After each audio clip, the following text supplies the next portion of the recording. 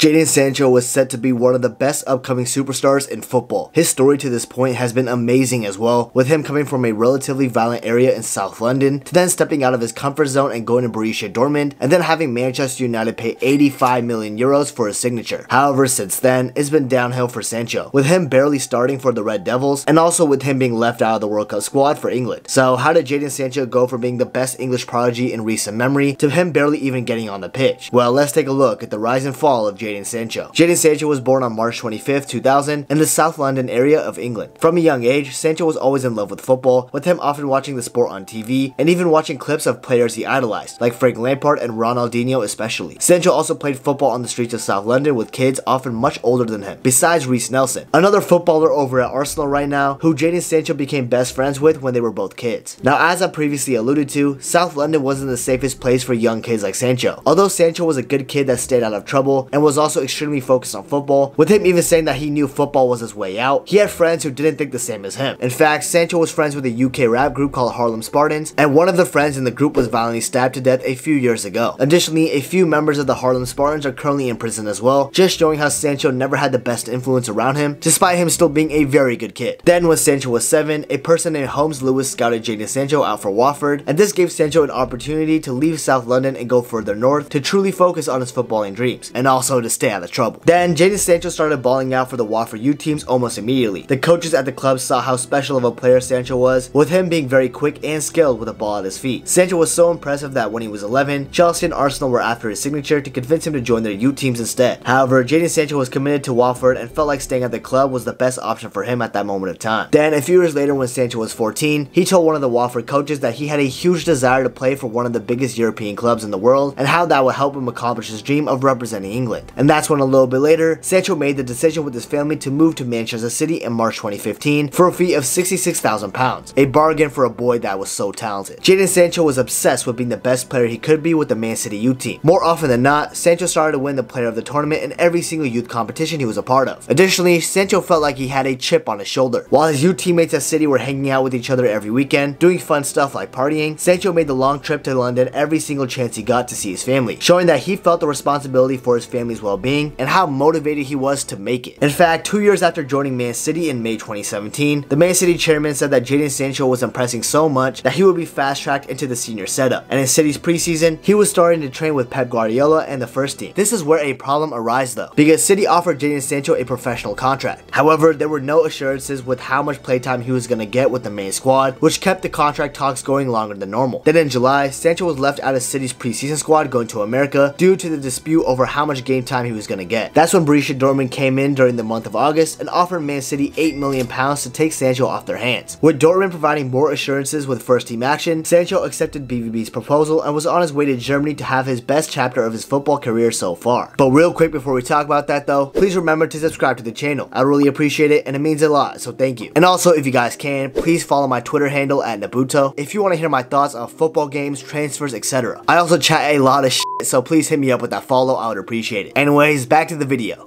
Jadon Sancho was surrounded by some experienced and young elite attackers that he could learn from, like Marco Reus, Mario Götze, and Christian Pulisic, someone Sancho has said publicly that he looked up to at his time at Dortmund. Dortmund initially brought Sancho in to be a replacement for Ousmane Dembele on one of the flanks, with Dortmund's idea being that Christian Pulisic could ball out on one side, while Sancho could ball out on the other. However, with Sancho battling injuries in the 17-18 season, that idea never came into fruition. However, in the next 18-19 season is when Sancho really started to show his talent to the world. Dortmund's idea of having Sancho and Pulisic together was screwed up again, with Pulisic battling many injuries during this season. That's when Sancho made the right wing position his own, with him getting 13 goals and 20 assists in 43 games, and basically his first ever professional season. With this, nobody could take Sancho out of that starting 11 for Dortmund, no matter how many talented attackers the club had. I mean, after all in that season, Sancho was breaking numerous records, like being the first player born in the 2000s to score twice in a single Bundesliga match, being the youngest ever player to score 10 goals in a Bundesliga season, and even becoming one of the youngest players to win the top assist provider of the season. Overall in that campaign, Sancho was showing that he could become a staple at Borussia Dortmund for many years to come, and of course a future star for England. Now just when things couldn't get better for the 19-year-old Jadon Sancho, they did, because in the 1920 season he played even better for Dortmund, with him getting a total of 20 goals and 20 assists in 44 games. Not only that, in the first game of the season in the DFL Super Cup against Bayern Munich, Sancho went on to score and assist in that game to beat the German Giants 2-0 and win Dortmund's first trophy of the season. All these impressive stats had Jadon Sancho named as the runner-up of the illustrious Golden Boy Award and even the runner-up in the Copa Trophy Award. Despite not winning either of these awards, Sancho was awarded with something even better during the January transfer window. Another superstar to help Sancho out with Borussia Dortmund. Obviously, I'm talking about Erling Haaland joining BVB, where he and Sancho would form a deadly combination. And this deadly duo really started to show out in the 2021 campaign, where Sancho would get a total of 16 goals and 20 assists in 38 games, meaning this would be the third consecutive season that Sancho would bag 20 assists. Unbelievable for someone who's basically still a teenager. Anyways, Jadon Sancho and Haaland would terrorize defenses not only in the Bundesliga, but also in the DFB Pokal Cup, where Sancho would get a goal contribution in every game in the competition, with him bagging a goal of 6 goals and 5 assists in the 6 games they played. Not only that, Borussia Dortmund came off as the winners of the DFB Pokal Cup in the 2021 season after destroying RB Leipzig 4-1 in the final, where Jadon Sancho and Erling Haaland would get a brace each in this match, with both of them being the youngest goal scorers who scored a brace in the DFB Pokal Cup final. Anyways, these impressive performances would help Sancho accomplish one of his dreams, being called up to a major tournament for the England national team, with him making the 26-man squad for Euro 2020. The problem is, Sancho barely got to play in this tournament, with him only getting a total of 97 minutes at the competition. This is because the England manager, Gareth Southgate, preferred to start an out-of-form Raheem Sterling, an extremely young and raw Bukayo Saka, someone who wasn't as good as he is now, and a returning from injury Jack Grealish. It was no question that Jadon Sancho was the most informed England winger at the time, but Southgate and his Premier League bias thought otherwise. And with this bias, Southgate made Sancho face one of the worst moments of his career, subbing him on in the Euro 2020 final with 1 minute left of extra time to take a penalty kick, after barely playing in the Euros all summer. Without even having a warm-up, Sancho had the pressure of his country on him as he was set to take the 4th penalty in the shootout, where as we all know, he missed. This miss from Sancho and the entirety of the Euro 2020 tournament was the start of his fall in Sancho's young career. It didn't seem like that initially though, because in the same summer, many big English clubs wanted his signature, like Chelsea, Liverpool, and eventual winners Manchester United, who signed him for Borussia Dortmund for 85 million euros. Sancho really went from the blue side of Manchester to the red, without a second's doubt. He did not care at all of betraying his youth team. He was ready to help the Red Devils as soon as possible. However, his first season didn't go to plan whatsoever, with him not playing a full 90 minutes for United all the way up until November, where he got the start against his old team Watford, and him only scoring his first goal for the club in the Premier League against Chelsea a week after that. In total for that 21-22 campaign for Sancho, he only managed to get a measly 5 goals and 3 assists in 38 games, massively underperforming in his first season for United. However, this wasn't entirely Sancho's fault though. During the summer transfer window, in order for United to salvage their respect as a club, with City getting close to signing their biggest ever legend, Cristiano Ronaldo, United had to move quick to sign their legend back to the club, which completely overshadows Sancho's move to United and changed the entire game plan surrounding him. Plus, with United's managerial future falling into uncertainty, with the likes of Solskjaer and later Ragnick getting sacked, it just becomes hard for a player to adapt to these heavy managerial changes in his first season. So when Erik ten Hag was appointed to be the long-term manager of United in the summer of 2022, it was expected that Sancho would play a big part in his plans, but we all thought wrong. That's because after the 22-23 campaign concluded, Jadon Sancho continued his terrible form, with him getting 7 goals and 3 assists in 41 games. Now initially in the season, things were looking bright for Sancho, with him bagging a goal against my beloved Liverpool to beat us 2-1, and then bagged an away goal against Leicester to win 1-0. However, despite these 2 goals in 2 months with United, a lot of England fans still expected to see Jadon Sancho on that World Cup squad in Qatar, since he was still a very important player for England's plans in the future. However, Southgate thought otherwise, and after playing a part in embarrassing him at the Euro final, he decided to leave him out of the World Cup squad, leaving him at home. It seemed like Sancho took this hard as well, with him at the time privating every post on Instagram and having a black screen profile picture after this news of him being left out became public. Then, while the players were at the World Cup, United were having a preseason and mid-season to have players stay fit so when the Premier League resumes, they can be ready. However, Ten Hag left Sancho out of these plans, saying that it's better right now for Sancho to focus on his individual training program to try and bring his fitness and mentality back to where it needs to be. Clearly, things have been tough on Sancho, and he's trying to fix things up to go back to the level he was at with Dortmund. However, even with this, Sancho is still struggling with Manchester United, with him being more of a role player than a starter with United in the 23-24 season so far. And in my opinion, I don't think anything is going to change for Sancho. The truth is, there's no system at United that crucially needs Jadon Sancho to be in the plans. Ten Hag prefers his other wingers, like Rashford, Antony, and even Garnacho ahead of him. Therefore, in my opinion, I think if Jadon Sancho wants to turn things around in his career, he has to leave United. He's still very young, with him only being 23 years old. I bet European clubs are still willing to take a chance on him. But for me, I don't see a future where Jadon Sancho can be that guy for Manchester United. United. Hence why he's gotta go. I'm wishing him the best though, and I hope he figures it out. Anyways, if you enjoyed this video, please remember to subscribe to the channel. I would really appreciate it. And also, if you guys could, please follow my Instagram and my Twitter. The links are in the description. And also, before you go, if you want to learn more about another superstar player, Neymar Jr., one of the best talents in this generation, you should definitely check out this video right here. You won't regret it.